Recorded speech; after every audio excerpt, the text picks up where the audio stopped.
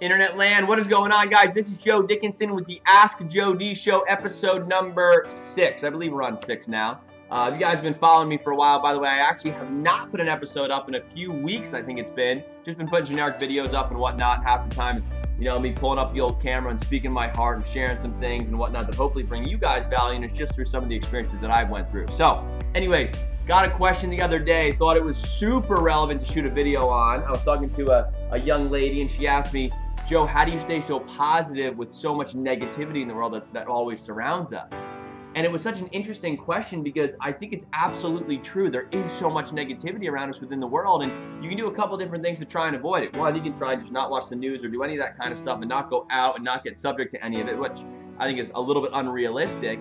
Or you can kind of fight it and combat it. Or you can try and just say, well, I'm not going to let it, impact me or anything like that, which I think takes a pretty strong-willed person. So guys, to help you in that fight, to help you in that battle, you got to battle back.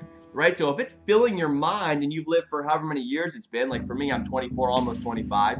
I got like 24 years of negativity in my mind sometimes. You know what I mean? Like I've been hit with it my entire life. I'm not saying the world is this terrible, disgusting place, but what I am saying is there is a lot of negativity going on that we're subject to each and every day. And so for you guys to be able to get past that and fight it in a sense, it might be a good idea to put good stuff into your mind to try and balance it out a little bit or get it all out of you.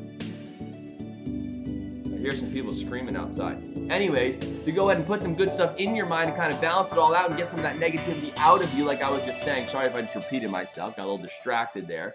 And then you can take strides to really being more positive, having more of a positive mindset, or when negative things happen, you can deal with them a little bit differently because your mindset's starting to shift because you're putting good things into your head, right? So what do you do for that? Personal development's a great option.